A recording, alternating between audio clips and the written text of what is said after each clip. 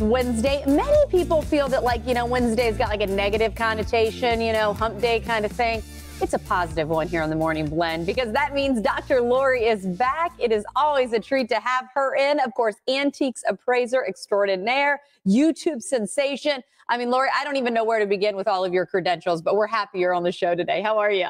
I'm happy to be here. And of course, you can check out all information at drloriv.com about me. But, I like hump day because we're getting to the second part of the week, and the second part of the week brings us closer to, of course, the weekend. So it's all good. I like that. I like looking at it that way. And Dr. Lori, I want to tell you something as we get ready to throw in the next, our first item today, which we're going to play dumpster or no dumpster. We love when you play with us at home. Is this item above $50 or below $50? Hence the dumpster or no dumpster. But there are several people I've been told as of late tune in just to see you. So you are not just a favorite here. You are also a viewer favorite is what I'm told. So thank you. Yeah, well, thank you. I appreciate it. It's always fun, and it's fun to see other people's stuff.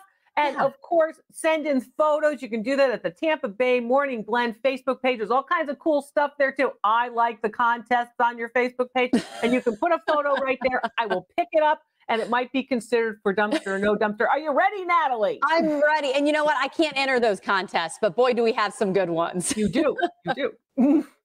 Okay, where are we beginning? All right. So a tabloid tea tin, compressed, no waste, fine flavor tea tins. And I don't know if you're like this, but I have a tin in my purse always. Sometimes it's an old Altoids tin or an old tea tin because it's good to have just in case you have those little things in the bottom of your purse and you can put them in the tin and then they don't get all over your purse. You're hunting for things in your pocketbook. Early 1900s lithograph tin. Says it's superior tea. It's in pretty good shape. Okay, you know what? The only tin that I know of, I'm glad you said this, was Altoids tin. I have some of those actually. Yep. Is this something though that people collect, Dr. Lori? Yes. People collect lithograph tin pieces, particularly tins in wide numbers. Okay. Well, I think that alone, you said it was in good condition. It's something fun that we haven't seen.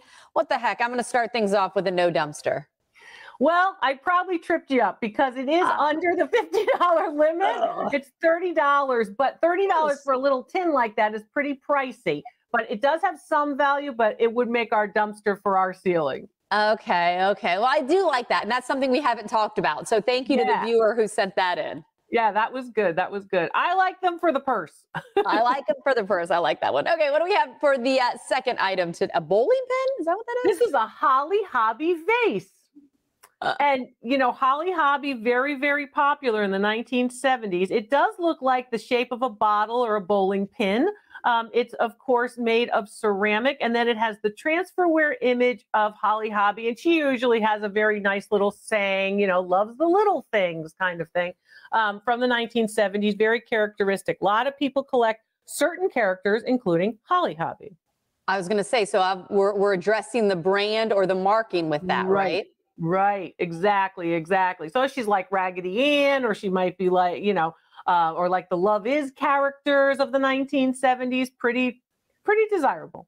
You know what? Hey, and Dr. Lori, too, I want to just say, first I saw a bowling pin. When we were broadcasting from our home, a little behind the scenes knowledge, my screen was right here. I can tell in the past 2 years, my eyesight is gone. You should see it. The screen is like super far away from me. So like every time I'm not on camera, I'm like doing one of these things, trying to see what it is. So it really is a guessing game at this point for me. Well, it's hard because you're looking at a picture from a picture, right? Somebody's giving you a photograph. And most of our viewers are pretty good photographers. I got to give them credit. But so you have to just take another look. You can squint. We'll allow it. Okay, thank you. So I apologize for the goofy looks. Okay, we don't have much time left. So I'm going to actually say no dumpster on this one, though. No dumpster. It's $50. Perfect. And you know what? Let's go to that third and final item today. Our last item is an oyster plate. It's porcelain. It has gold gilding or gold details. It dates to the early part of the 1900s. And remember, lots of people collect oyster plates. I think we have talked about these on the show before. And when you said the gold gilded, you already, you can say that G word with me anytime. And I'm going to say no dumpster. Am I right? No dumpster is absolutely right. $100 for the oyster plate. Nice. There we go. Nice. So you had a dumpster, which was still a cool item, and 2 no dumpsters. Good stuff today, Dr. Lori. Good stuff today and always. Thanks, Nat. Thank you. Great to see you. And as always, we were talking about our Facebook page. That's where you need to be sure and upload those photos so you can play along with us in Dumpster or No Dumpster next week. Take care, Lori. We'll see you then. Bye.